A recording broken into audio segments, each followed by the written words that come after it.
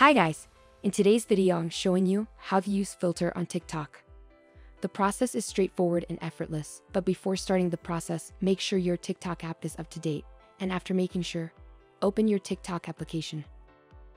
After it opens, try to post a new thing on TikTok by tapping on plus sign, which is on the bottom of the screen.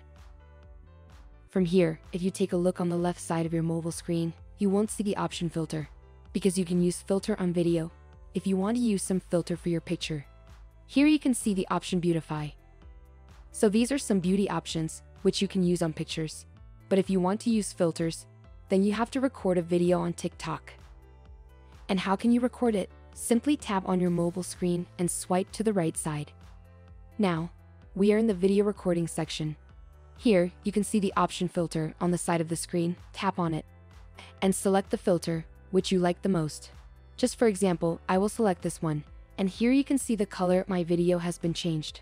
After choosing the filter, record the video. Just for example, I record the video for 1 second. Tap on the option tick, and tap on the option next.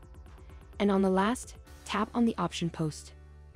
Then your video will be uploaded with that filter. So it was the basic way by which you can use filter on TikTok.